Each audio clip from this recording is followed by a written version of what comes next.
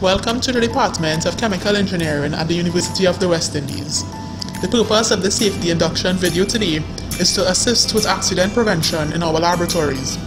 Engineering laboratories can be dangerous places if strict safety procedures are not adhered to. Doing things safely is not merely the right way to work, it is the only way. Before you begin an operation or perform an experiment, it is important to ask yourself, what would happen if? Answers to this question require an understanding of the hazards associated with the chemicals and equipment involved. Once hazards have been identified, proper steps can then be taken to mitigate their danger.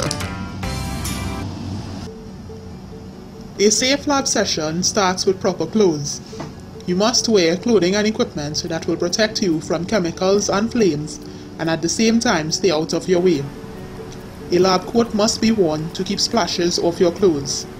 If it fits too loose, it can drag through chemical puddles, knock things over, or become entangled in rotating equipment.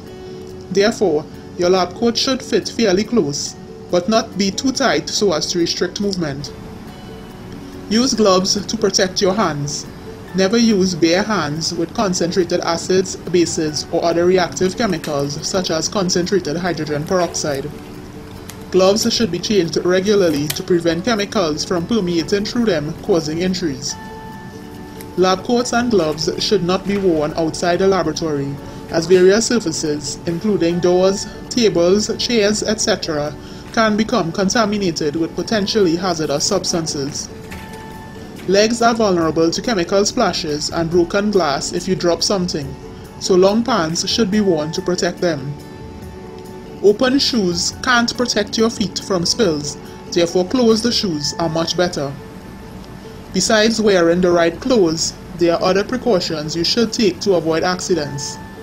Tie up loose long hair because it could become trapped in rotating equipment, knock something over, or even catch fire. Remove rings and watches as they can trap corrosive chemicals against your skin and the chemicals can also damage your jewelry. And finally, your eyes are the easiest to hurt and the most important to protect. Don't wear contact lenses in the lab. They may trap chemical vapors against your eyes, and if that happens, your eyelids may go into spasms that make it impossible to remove the lenses and wash out the chemical. Always wear goggles with side shields to completely protect your eyes, even if you're already wearing glasses. In some cases, hard hats may also be required to protect your head from possible falling objects. Fooling around in the laboratory can have disastrous consequences. You could scar yourself or others for life, even cause blindness. So the most important rule of all in the lab is no fooling around.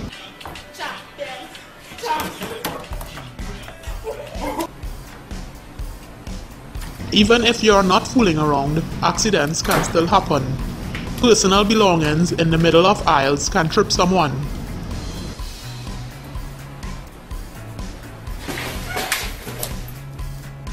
There are behavioral rules to protect you against the less obvious hazards too.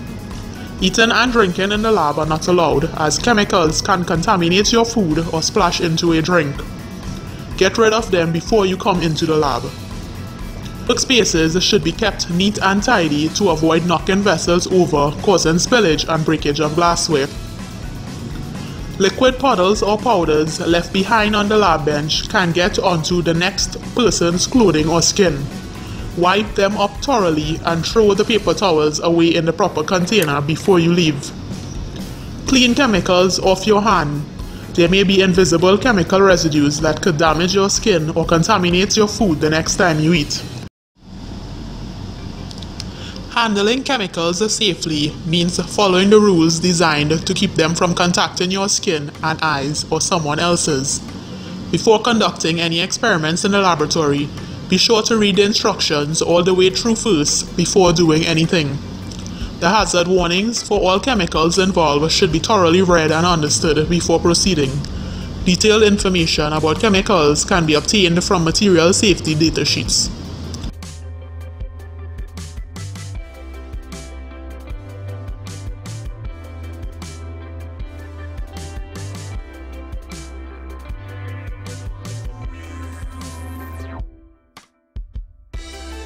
When handling chemicals, always keep them away from your face.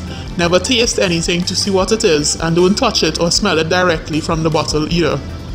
Small amounts of some chemicals, even vapors, can harm your eyes, mouth, and nasal membranes. Certain chemicals, called volatile chemicals, give off vapors. You should work with harmful volatiles under a fume cupboard. When your hands are inside the fume cupboard, the sash should be kept at the level marked as the safe working height. Failure to do so will affect the performance of the fume cupboard in removing harmful vapors. The work surface of the fume cupboard should also be kept as clutter-free as possible to avoid obstructing the airflow and airflow patterns inside.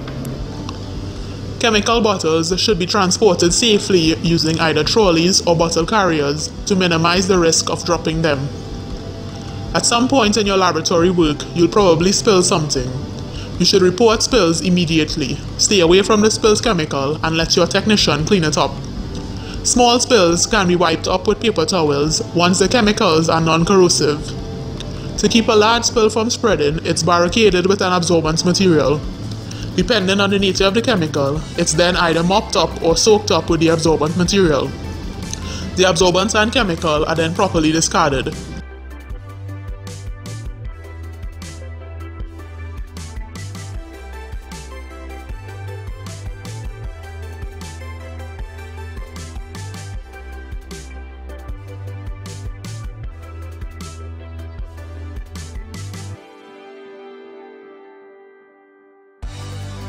Your lab should have a container for each type of waste.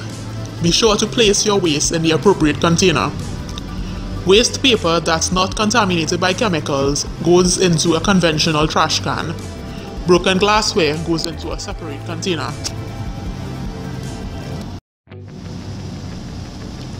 In spite of safety precautions, people sometimes get careless and accidents happen. That's why a well-equipped lab has emergency equipment to take care of them.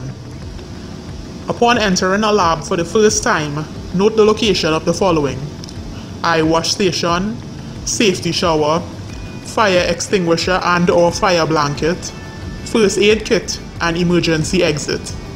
Exits and emergency exits are clearly marked in green. You should also know where the designated muster point is in the event of fires, gas leaks, natural disasters such as earthquakes, etc.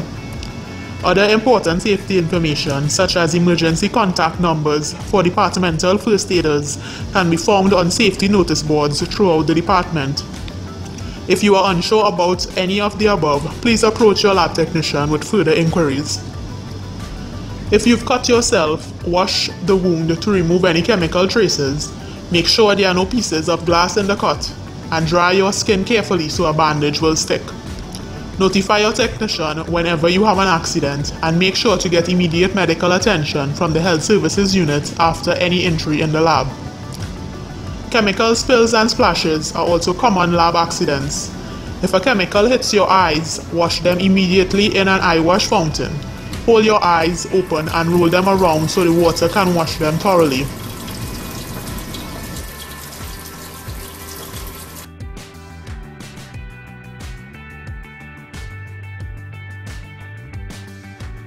Non-corrosive chemical splashes should be rinsed off in the lab sink with plenty of water.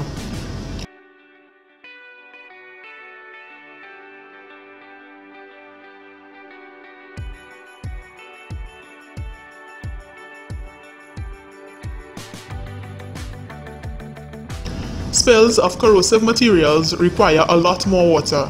Don't wait until you feel pain from the chemical. Head for the safety shower immediately and remove your clothes while heading there. Rinse your body thoroughly as fast as possible. Take off all your clothes. Don't let modesty make your injury worse. Your technician will clear the other students out of the room. Stay under the shower for at least 15 minutes. Fires are always a potential hazard in any lab. They should be put out by the technician and not by the student using either a fire blanket or fire extinguisher. If the fire is too large to control, clear out of the building using the emergency exits. Proceed to the closest muster point and call the fire department. Anyone who has been burnt must get medical attention immediately via the health services unit.